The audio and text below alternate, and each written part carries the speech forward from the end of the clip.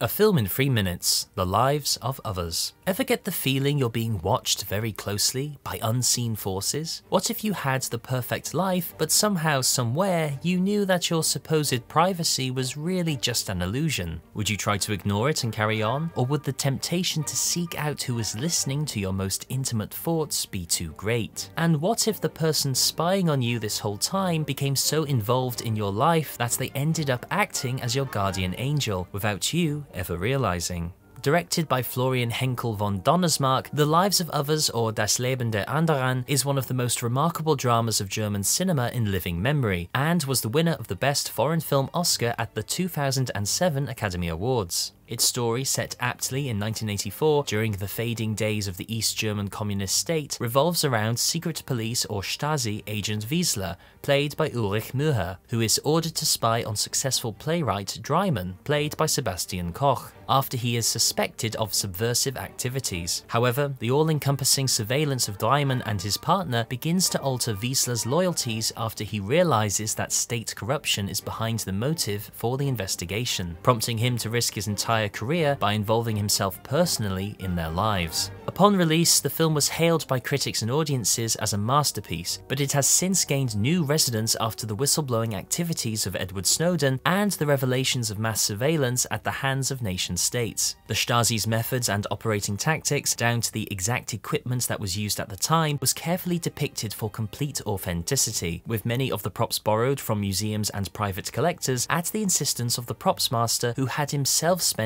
2 years in a Stasi prison. The themes of secrecy, privacy, and fear permeate every scene in this oppressive world, where even the slightest questioning of authority can lead to grave consequences. This is why the performance of Mühe is so mesmerizing, as his cold, expressionless posturing isn't just for the effect of us, the audience, but for his own audience within the film. Unable to reveal anything to his colleagues and lacking totally in friendship, his controlled, quiet demeanor is as chilling as it is somber, and is sadly made all the more memorable by the actor's tragic death 1 year after the film's release. Although the events in the film err more on the side of fantasy than reality, the brutal irony of the German Democratic Republic was that in order for the state to control every aspect of people's lives, it therefore had to employ half of the population to inform on the other half, which in turn created a culture of fear and repression that led to an inevitable system collapse. Now, with the reunification of Germany, the acts of the Stasi seem like a distant memory, but The Lives of Others is still as relevant today as the time period it recreates, reminding us all of the hidden value our privacy implies and the lengths others will go to take it away from us.